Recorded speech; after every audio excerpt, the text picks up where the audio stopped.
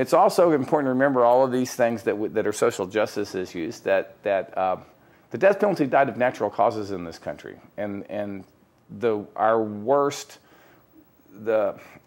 instincts won out, and it came back, and put us back behind the rest of the world. So it's I don't want to discount the work that anybody's done. They're my closest friends, and they're my heroes, and the people that taught me to be an activist. But it's supposed to be this way. We're actually not supposed to kill each other. Particularly to tell people that killing is wrong.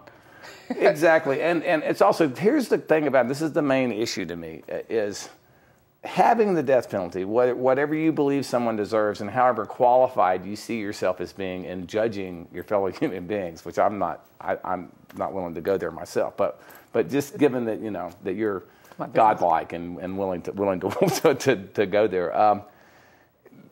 The issue to me is the damage it does to you and the damage it does to us, because it is us. I always think in terms of us, and I really, really, really want to believe this is a democracy. And the damage it does to us is not worth it, because by the time you go through the process, it is a cold-blooded killing that someone has to commit. And I also believe a country that didn't have the death penalty would have never attacked a country that had never attacked it in response to what happened to September 11th, just because the people looked kind of like and talked kind of like the people that we believed attacked us.